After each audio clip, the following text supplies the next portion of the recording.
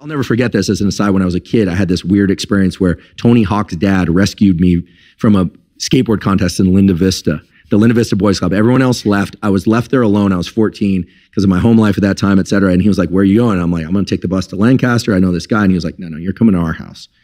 I was like, okay. So he took me to Tony's house, and I went into Tony's room that he had grown up in. Tony lived in Fallbrook at that time. And the room wasn't filled with trophies. The room was trophies. And I remember just thinking like, holy cow. Like, and when I think about that, and I think about what a healthy person Tony turned out to be, because I happened to be blessed to know him a little bit, it's amazing because a lot of people that had those trophies, whatever domain of life, they converted all that into ways to just burn the oil down in their candle. He's a guy who's still going in his 50s, right? So, hey man, that's a little aside story, but I think